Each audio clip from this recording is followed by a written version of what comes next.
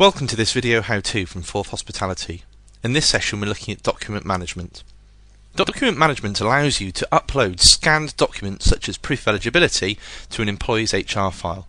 Here you can see we're looking at an employee's details within the HR module of People System, and by selecting in the Employee Info menu Document Management, I'm then taken to their document management page. At the bottom right hand side I can see how much space I've got remaining.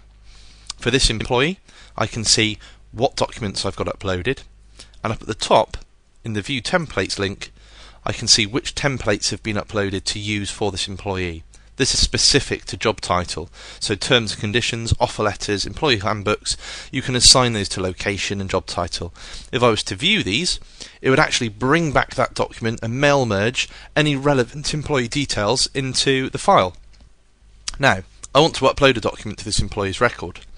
I select the Upload a Document link. I choose the type. You can choose as many different types as you like in here, so this is completely configurable for you in the drop down. I browse my documents, find my dummy passport, and press Save. And that's it. It's uploaded against the employee's record, and anyone can view that wherever they are in the business, as long as they've got access.